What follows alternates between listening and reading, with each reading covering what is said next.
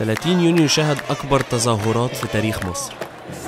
اليوم اللي نزلنا فيه لإسقاط الإخوان وإظهار قوتنا. هتافات اليوم ده فكرتنا بجمعة الغضب لما كنا بنطالب بإسقاط النظام.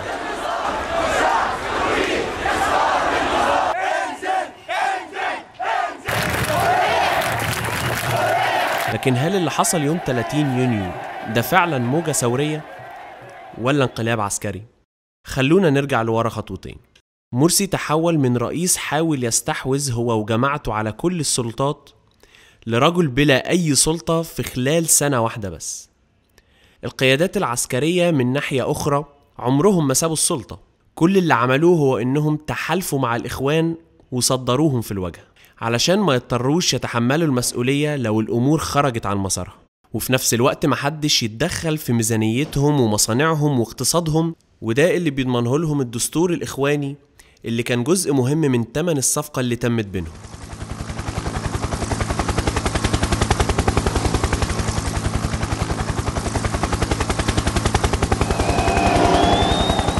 وزي ما استغلوا 11 فبراير كمان بيحاولوا يستغلوا 3 يونيو، وفي الحالتين القيادات العسكرية ما كانوش بيساندوا الثورة وإنما بيحاولوا احتوائها والسيطرة على مسارها.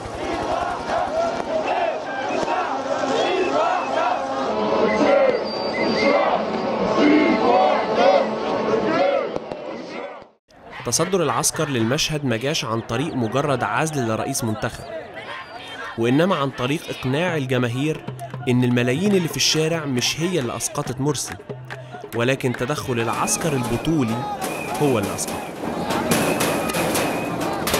يوم 30 يونيو ناس كتير نزلت وهي متصورة إن عدوي هو صديقي، وحاولوا يقمعوا أي هتافات ضد العسكر أو الداخلية.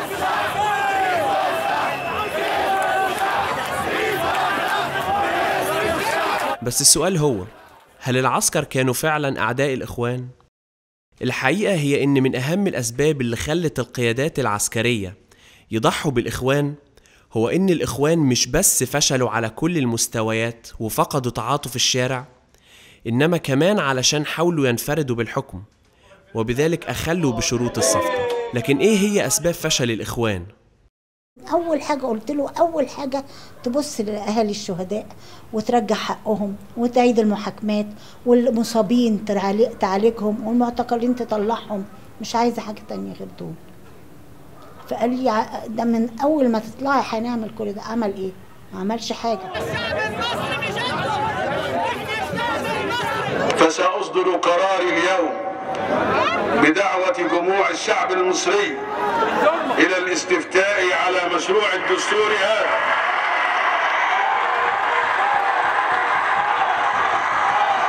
والناس وقفت جنبه غصب عنهم لأنهم مش عايزين يرجعوا للنظام القديم. لكن مش معنى كده إن أنت بعد ما تفتح صدرك في الميدان وتقول أنا شهداء دم الشهيد في رقبتي، يقوم بعد كده سامع إن الأرض كلها دم ومش مطلع حد يقول وقفوا الدم ده.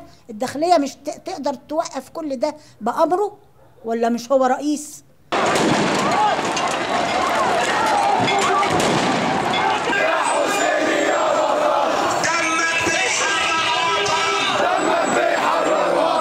ده هو بيقول بنفسه اللي تعذب ما يعذبش، ولا هو عايز يبقى جلاد زي ما اتجلد؟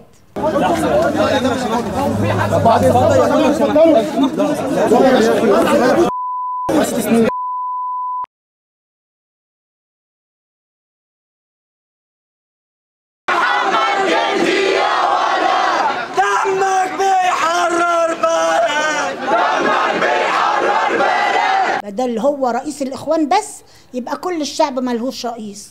كل الأسباب دي عملت جبهة معارضة ضخمة، واستغلت القيادات العسكرية الفرصة دي لمحاولة استعادة تعاطف الشعب اللي عشان يخلص من الإخوان اختار يتناسى إن ده هو نفس الجيش اللي دهس المتظاهرين وعرى 6 البنات وحاكم أكتر من 12,000 مدني عسكريا وعمل كشوف عذرية، نفس الجيش اللي قتل مينا دانيال وعماد عفت والميات غيرهم، نفس الجيش اللي حرض ضد الأقباط وأشعل فتنة طائفية. وبالرغم من إننا بنتخلص بالفعل من مرسي وجماعته، إلا إننا بنواجه مخاطر جديدة. القيادات العسكرية بدأت تستعيد تعاطف الشعب بعد ما صورتهم اتهزت بشدة فترة تولي المجلس العسكري للحكم، وده هيسهل لهم يسيطروا على الحكم ويقمعوا أي معارضة ليهم في المستقبل بمباركة الشارع. ومش بس كده، في يوم وليلة الشرطة تحولوا من مجرمين عذبوا وقتلوا الآلاف بدون أي عقاب، وسابوا البلد تعاني 2.5 سنين من الانفلات الأمني لأبطال وقفوا في صف الإرادة الشعبية ضد أوامر السلطة. لكن الحقيقة هي إن الجيش والشرطة خدموا مرسي لما كان بيخدم مصالحهم زي ما هيخدموا النظام اللي بعده.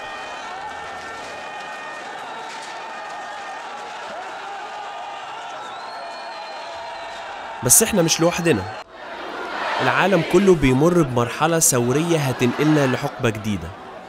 البرازيل، مصر، تركيا، تشيلي، اليونان، اسبانيا. وواضح ان الشعوب بدأت تفهم ان الصندوق مجرد وسيلة لسيطرة النخبة على السلطة، بينما الشعب بيعبر عن رأيه الحقيقي في الشارع، وكل ده بيهدد سيطرة الدول الكبرى. في كل حتة الأنظمة بتحاول تحتوي اللحظات الثورية زي ما حصل هنا في 30 يونيو، بس ده مش معناه إنها هتنجح كل مرة. المسؤولية علينا ما نسيبش ثوراتنا تتسرق مننا تاني. المجد للشعوب، والثورة مستمرة.